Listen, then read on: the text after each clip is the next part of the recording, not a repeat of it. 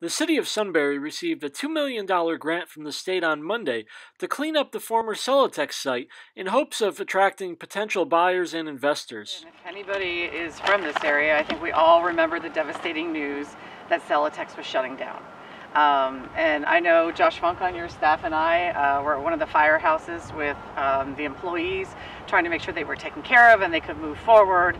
And then there was hope at one point when this all went down that we would have something here. And you know, sometimes it's a step forward and a couple steps back, and the county ends up taking ownership of it. And it's a massive property with a lot of issues, and had some plans, but plans change. And you know, the city has always been concerned about what will happen here.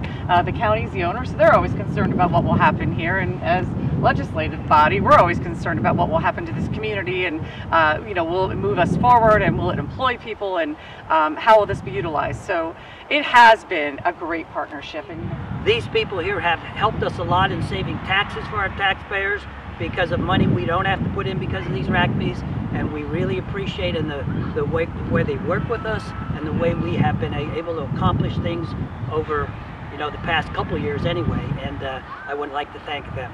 So again, the purpose of this money is and I'll let them talk a little bit about it.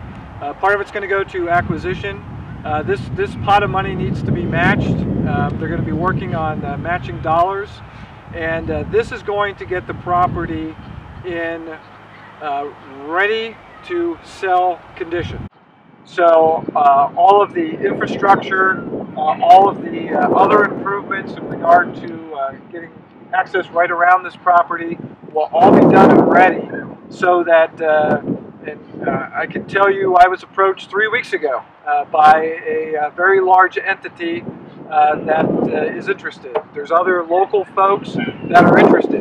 As you can imagine, this is a huge tract of land. So to find one entity to acquire all of it may be a challenge.